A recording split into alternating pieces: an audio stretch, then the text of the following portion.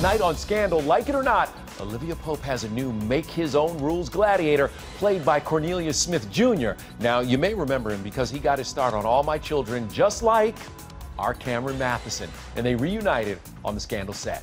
And when you're not suggesting that Olivia Pope is an angry black woman, you're implying she's a homewrecker who slept her way to the top. And that is how you handle a scandal. Enter new character Marcus Walker. How do you fit in to all of this? Well, you know, Olivia is in crisis mode. Okay. And she has a lot going on. She's kind of seeking some help from the gladiators, and they kind of came to my character to seek assistance. Tonight, Olivia prepares to face Congress with Marcus by her side about her affair with the president. I'm bringing in someone from outside of OPA. Good.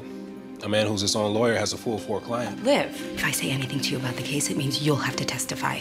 I have no idea what's going to be in store for Marcus, if there's a love story, who that might be, where he ends up. I'm kind of finding this out, not at the same time as you guys, but in this moment, I know nothing. Okay, we gladiators don't just let anybody in the family, so I need Marcus to prove a thing or two to me. I'm just saying. Pass the Michelle test.